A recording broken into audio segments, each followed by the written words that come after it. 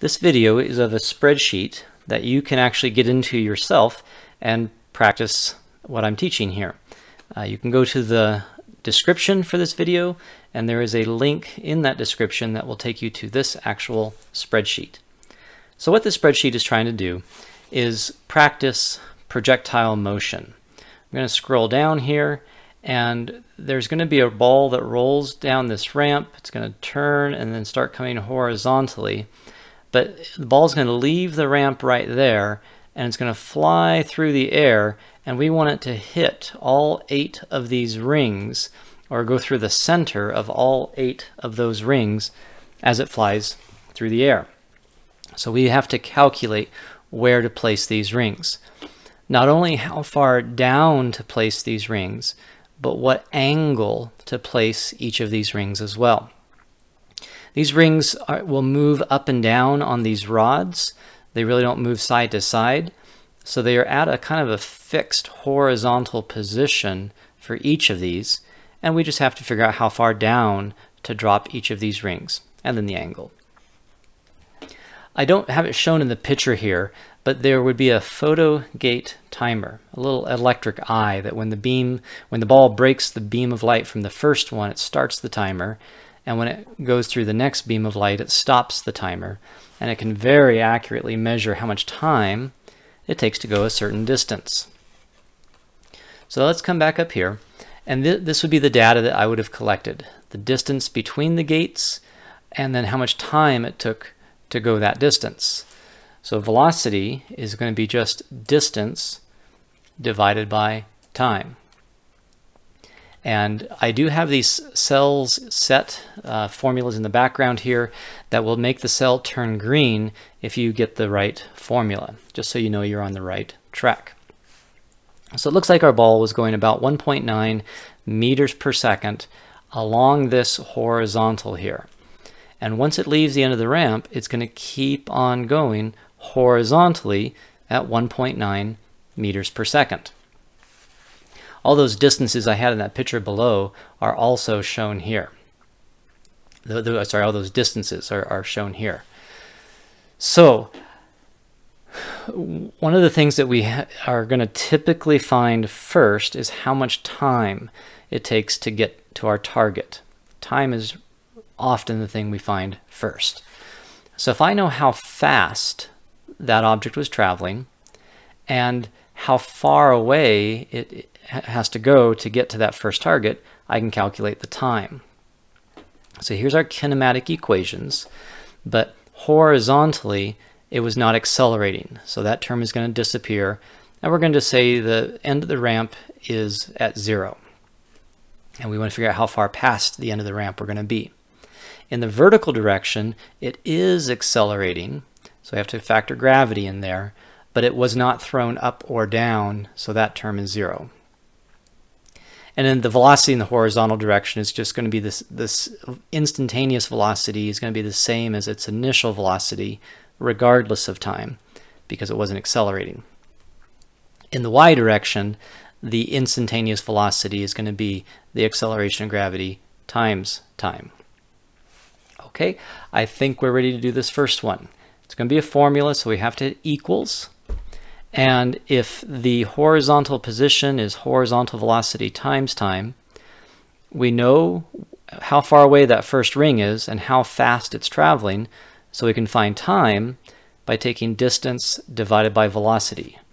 So if I take this distance divided by that velocity, it says it's going to get to that ring in about 0.063 seconds, about 6/100ths of a second, to arrive at that first ring.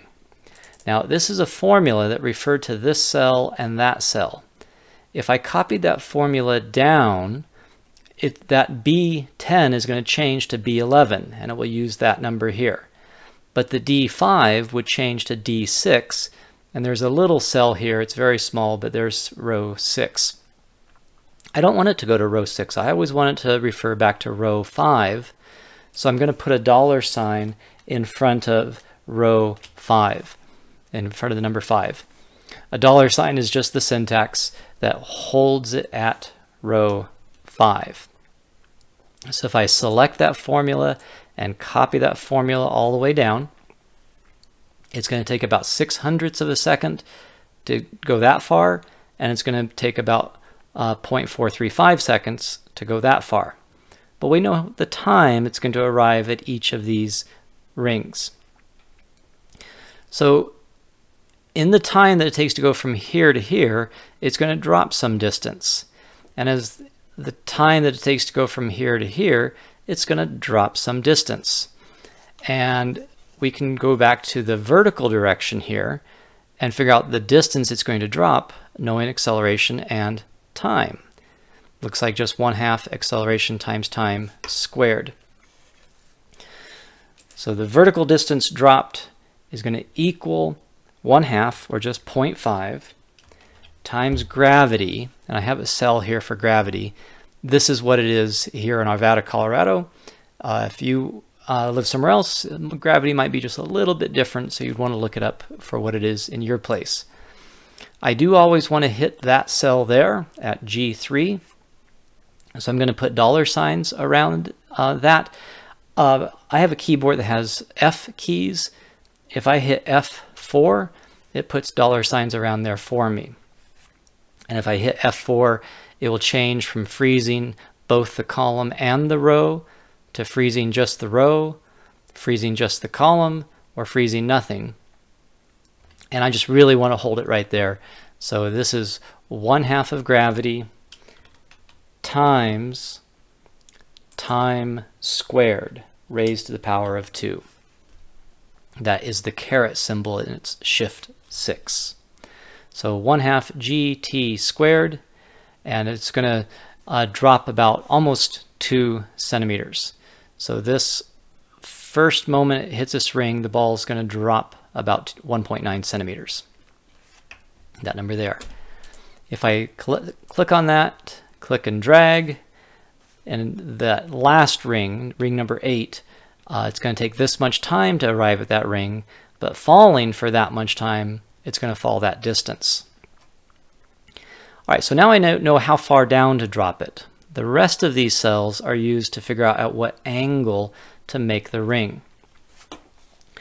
I want the ring to be at 90 degrees to the direction of the ball. So when a ball goes through a ring, it has some velocity, magnitude, and direction. And that velocity has a horizontal component and a vertical component. The horizontal component is always going to be this number here, because it's going to keep going horizontally that fast. But the vertical component is going to be going faster and faster and faster. The velocity in the horizontal direction is what it was originally. The velocity in the vertical direction is going to be accelerating with time. So if I know what this side is and this side is, I can use tangent of this angle. Tangent of that angle equals opposite over adjacent. So I can find out what that angle is. But let's find this first. The velocity vertical. It's just going to equal this acceleration with $signs times time. This was the time that it arrived. And that's what I'm doing here. Just the velocity in the vertical direction is acceleration times time. I hit enter, and that's how fast it's going to be traveling in the down direction when it hits that first ring. Copy my formula down, and that's how fast it's going to be traveling in the down direction when it hits that last ring. So if I know the horizontal component and the vertical component, I can say the tangent of that angle is equal to opposite over adjacent. I want to find out what the angle is, so I have to take the inverse tangent of both sides, the inverse tangent of opposite over adjacent, and the way we type that into a spreadsheet is a tangent of opposite over adjacent. It stands for the arc tangent and inverse tangent, same thing. So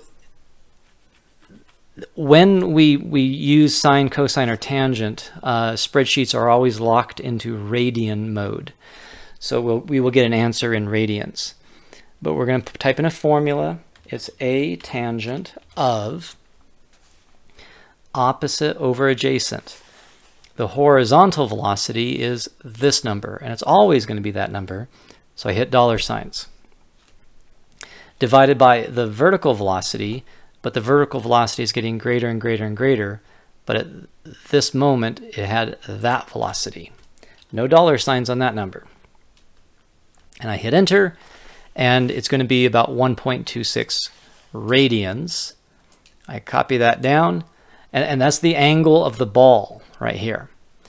Let's go ahead and turn radians into degrees. There is a formula that will turn radians into degrees, and it's just a function where you plug in an angle into the function and it makes it into degrees. So we're going to say degrees of that radian value. We're going to plug into a function called degrees, and it's 72 degrees. Copy that down, and this is the angle the ball is traveling at any time it goes through a ring. That's this angle here. We want the ring to be at 90 degrees to that, so they're going to be complementary angles. So what if this is 30 degrees, this needs to be at 60 degrees, so 90 minus 30. We can figure the angle the ring makes to the vertical by just taking 90 minus the angle. There it is. Copy it down. There we are. So this last ring here, we need to drop it vertically 92.8 centimeters, 0.928 meters, and we need to make sure it's at an angle of 65.8 degrees to the vertical. And you could put a protractor there with a plumb bob, like a little mass hanging from a string. And since the mass hangs straight down, the protractor would measure the angle to the vertical. And if you do that, the ball will go through all 8 rings if you set it up carefully, and it's a pretty cool understanding of projectile motion.